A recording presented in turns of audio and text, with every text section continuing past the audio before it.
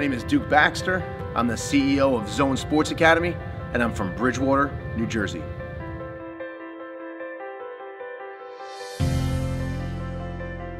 I started playing the game of baseball at the age of 5. It's hard to remember what type of player growing up. I remember being smaller. I remember being a skinny player. I was more the small ball, the scrappy kind of player, the guy that had a pretty good arm, kind of fast, but just a hustler, and just loved playing the game.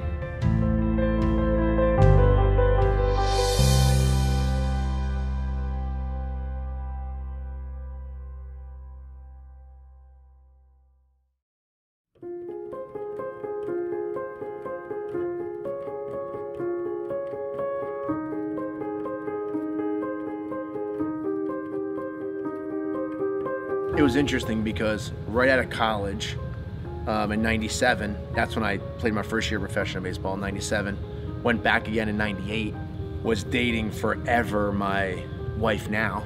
Once ball was over, I was like, man, what am I gonna do with myself? But I had no clue, no direction, just knowing that I loved working out and I loved helping kids get better and do that sort of thing. In 2000, I got married.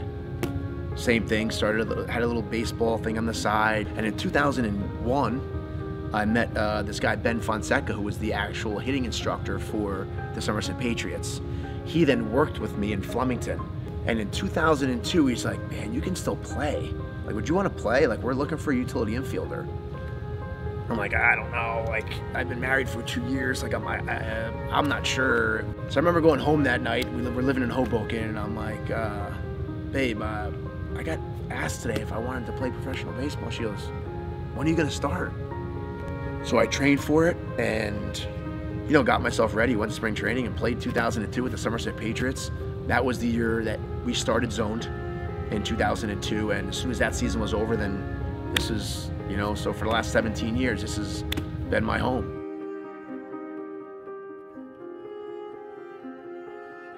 Yeah. Good. Good. The ball getting here, or it's gonna pop out. Yeah. So when I'm working through, you're stuck in the position that you're in. Right.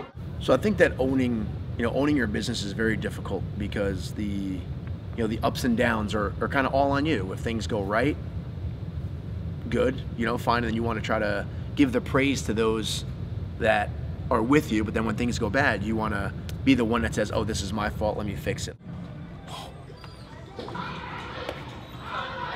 The challenging part is always trying to keep the culture and to keep the environment. No one's gonna have the same passion that you have for your own business. And that's where I think people get it twisted, because I can't expect this person to love Zone as much as I do. Well, it's not theirs.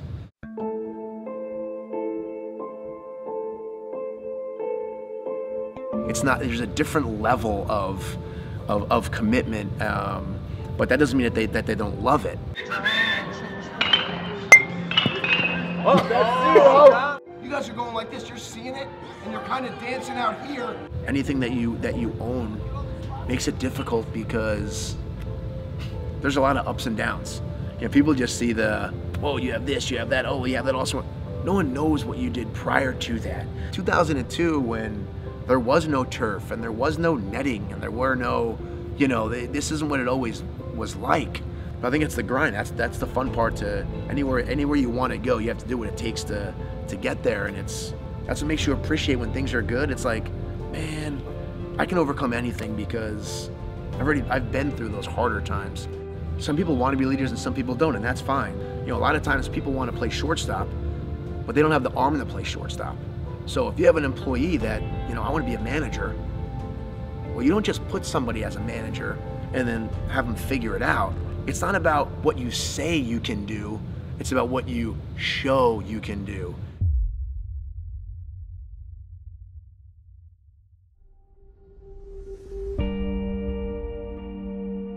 I remember playing as a sophomore, I remember playing shortstop, and we were up by 1 run in the last inning, and I remember a routine ground ball comes to me, and I'm getting ready to field it, and the ball goes between my legs. The ball goes between my legs, I get it, I throw it in.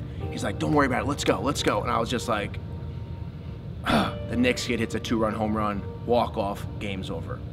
That was something I really learned from the following year, was I gotta do the work in the off season to really get myself ready and get myself in a different type of mindset, to not allow one thing totally deteriorate and, you know, balance something else off. In life, it's the same thing. We're trying to always balance. I think that's one of the big lessons that I learned through playing sports was, you know, time to have fun, time to work, time to train.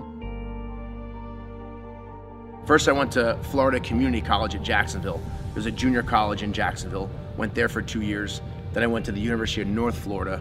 Academics and athletics, super hard to balance for me. Out of high school, my grades were C's. I didn't really put too much time in. All I thought was baseball was gonna take me wherever I wanted to go. So it was no longer, I'm going to school for baseball. I'm going to school for an education while I play baseball. You definitely have to make sure that you structure your time and you don't get too lost one way or another. In 1997, I signed with the Madison Black Wolf, which is a team in the Northern League. I played the season in 97, 98, 99, and then in 2002, I played for the Somerset Patriots. Off the field, you know, the very low paying contracts that minor league guys get. I think I got paid $795 for the month. Any given day, you can have the red ticket on your locker that's your released. The guy to your left or the guy to your right was hoping that if you were the starting guy that you got hurt so he would get a chance. Your opportunities are, you know, far and few in between, and you're waiting just to get that opportunity. Family life. So growing up as a kid, I remember getting one pair of sneakers a year and always cleaning them. And I just remember just really always taking care of what we had. We didn't have our own helmet. We didn't have our own bat. You know, my dad worked crazy hours. He was a chef. Monday he was off. And Monday was that day that he would get called in sometimes. So it was interesting. We'd all pretend like we were sick on Mondays because my dad was off that day. And so my mom was the stay-at-home mom for the three of us.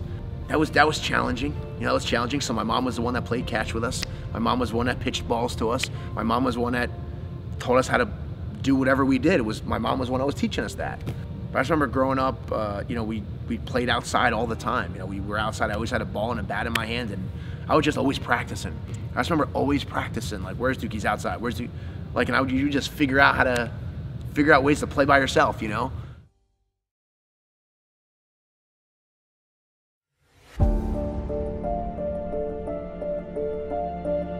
I agree 100% that with culture and with building a team, that's what wins.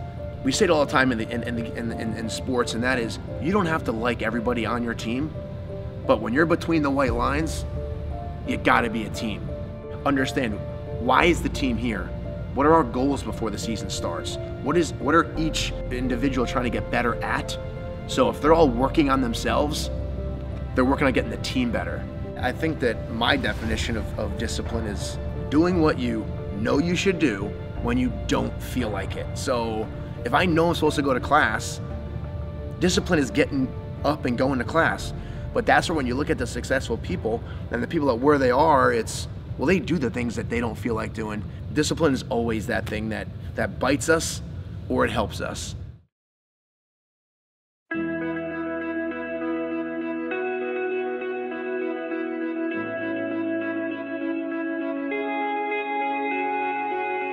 Anytime you think of something that can make somebody's day better and you don't say it, is really a negative thing. My daily routine is, I wake up at 4:37 in the morning, I have a glass of water, I go straight outside. I go out, I'd make a right turn. It's almost like a home plate, which is kind of interesting. The first turn, I just go up and I'm just pretty much just taking deep breaths and kind of just getting into the mindset of, okay, what's my day gonna be? You know, no matter what happened yesterday, yesterday's over.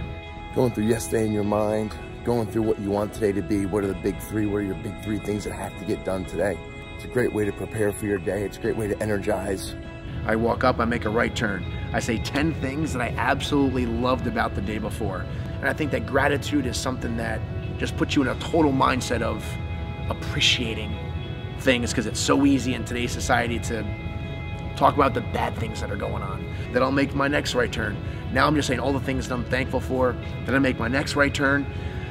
And then I call this is kind of like my my Power 5, and I'll just say 5 things that I am. My job is to empty my bucket with energy and everything I possibly can. Love, serve, and care, I say, and it's just like all the things that I'm gonna need to make today awesome. My biggest dream is just to have a legacy of where people, when I pass away, people are like, man, you know what, he was a good guy. No matter what I touch or what I do or where I go, try to leave it a little bit better than it was when you got there. Helping kids grow mentally and physically, you know, having everybody realize how hard the game is. When kids are playing the game, let them enjoy the game for the game. You know, to make a mistake, that it's still something that they enjoy doing. So, that's it. Don't count the days, make the days count.